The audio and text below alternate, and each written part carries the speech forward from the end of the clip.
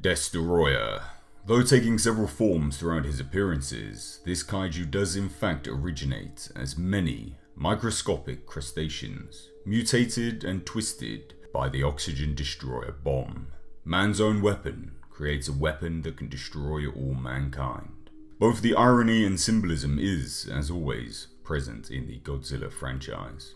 When the weapon of mass destruction was deployed in Tokyo Bay in 1954, the aim was to destroy Godzilla. Little did they know they would create an even bigger threat. The crustaceans that mutated from the weapon began to slowly, over time, evolve and combine into one creature, going through various forms and appearances.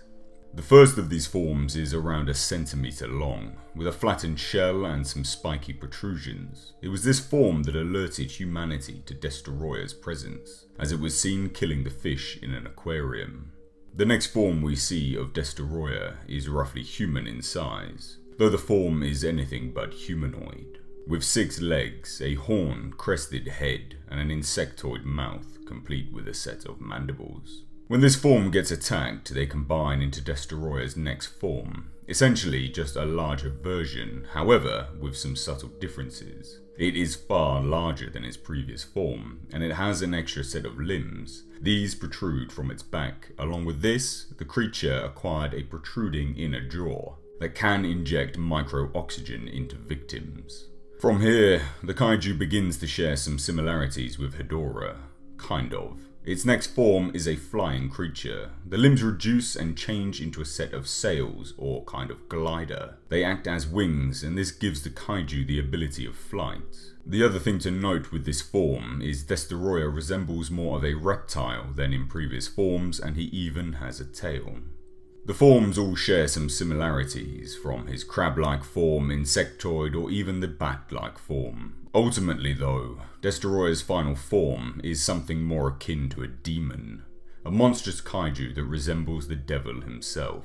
The largest form Destoroyah takes is its final form, twice the size of Godzilla, the King. He has bat-like wings, long horns atop its head, and stands in a bipedal stance. Along with this, he has a tail complete with a pincer at the end, likely a trait from its crustacean origin. Unlike a lot of the other kaiju Godzilla faces, Destoroyah is not being controlled by anyone. He seems to be entirely aware of what he is doing, in fact, even appearing to relish in his violent and horrendous acts, taking joy in the destruction and death he causes. That, combined with his immense power, makes Destoroyah one of the most formidable foes Godzilla has ever faced, very close, in fact, to King Ghidorah. Much like Hedorah and Shinomura, Destoroyah is made up of many. Unlike these, however, Destoroyah is in fact less durable. Whereas the others can simply break apart and fuse again, each cell acting separately to one another, Destoroyah, when one complete being, can in fact be killed. All fused cells die along with the whole.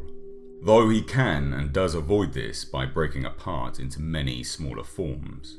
Destoroyah has a myriad of abilities shown throughout various mediums, but the main ones presented in the film he featured in is the use of his claws and tail, along with its jaws. The jaws can act as an energy drain by injecting micro-oxygen into the opponent. He also has the ability to produce a beam from his horns, or a form of a laser. This laser is so strong it was shown to cut through Godzilla's flesh.